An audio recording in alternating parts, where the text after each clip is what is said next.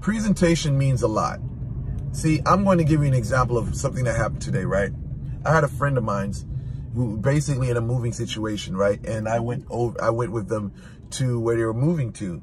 Now, they had a transaction that they sent to the homeowner whatsoever. And the transaction was left on pending. You know, it didn't go through. It was on pending, right? So anyway, when I pulled up, just rewinding for a bit. When I pulled up, the homeowner came out the house. The homeowner looked at my vehicle. They looked at who was in the vehicle, what vehicle the person was coming out of, who they were associated with. The homeowner, I could see, took a mental note, you know, of the greatness that she's seen. She saw a handsome black man with a nice Mercedes-Benz vehicle, you know, and she could see the gold glistening from his ears, you know. So, you know, she saw King Midas. So I could see that she was taking a mental note. Now, my friend, on the other hand, wasn't dressed all up to par like that, you know. My friend was just associated with me. And, you know, it was the homeowner was a woman. So I can take it as, you know, the person that was moving in was actually a woman. So the homeowner is like, okay, well, look at the guy, look at the vehicle this guy is driving. And he's with her and she's with him. So he got money. So even if she's not paying it herself, he's probably paying it. You know, see, the thing is, you have to understand the psychology. Everything around the world, everything that transpires in this world is mental. You know, wherever you talk, wherever you act, pretty much everything begins in the mental. You know, so the transaction was pending, but the homeowner said, no worries, you can move in. You hear that? Any business person that's selling jewelry or whatever, selling anything of, you know, valued goods. If a transaction is pending, they're not shipping out whatever the product is until the transaction is cleared. So this homeowner tells the person I'm with, you can move in today. So I say this to say to you, presentation means a lot. What happened here? What happened here? The homeowner, and I scolded the person that I was with, just to make that as a note, for the way they dressed. What made the person get the place was the fact that I came with a presentation that was eye-captivating. You got somebody pulls up in a one of the latest Mercedes-Benz. You know, the guy doesn't look all ghetto, you know, with a fitted cap on, you know, because everything right. You see a guy with glasses pulling up with a Mercedes-Benz, you know, the guy's not the fucking, you know, thug or whatever. The description that people put out there as a black man. They see a civilized human being in a Mercedes-Benz.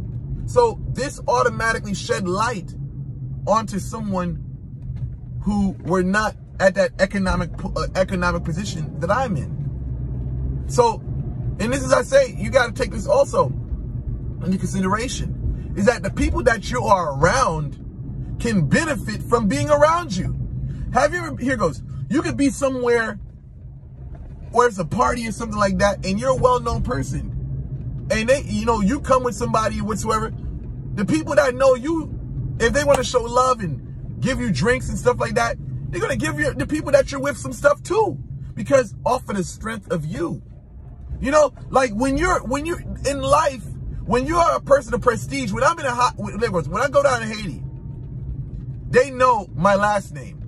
And once they see Elmera, that's priority. Oh, Elmera, you know, go get Elmera's bags. Go get Elmera's bags. You know, see, that's because of my father. My father done so much in Port-au-Prince. When he goes in the air, walks through the airport, it's like you talking, basically, it's VIP, exceptional service. And sometimes that exceptional service can fall onto others.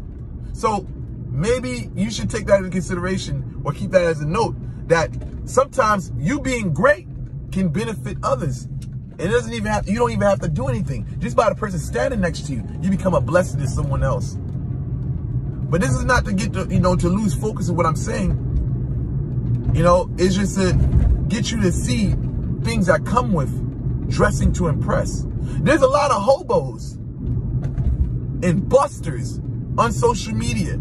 that's not living the lifestyle that I live, or obtaining and maintaining what I do, or what I achieve, or what I have.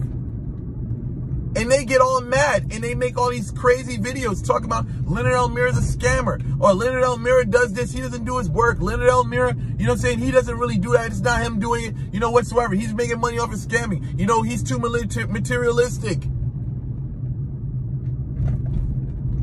People who don't care about their image do anything. And this is what separated me, what separates me from a lot of people. You know, is that in my culture, Haitian culture, we are very sharp. And I'm going to say this to people who are Haitian. I would like for you to watch the movie, you know, not the movie, the snippet, Is That Femme by Godinel Latsis. He has a season right now.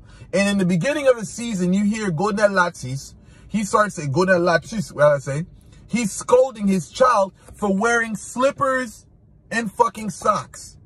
You know, see, I know in America that's a cool thing. But for us Haitians, old school Haitians, we look at it as a form of disrespect. You know, you don't have any class to put on fucking socks and fucking sandals or fucking slides and then walk in publicly like that. To us, that's ghetto. So Godinel Latsis was scolding his daughter for trying to go to school with slides on and socks. You know what I'm saying? So in our culture, at a very young age, they teach us not to be thugs or dress like thugs and street motherfuckers.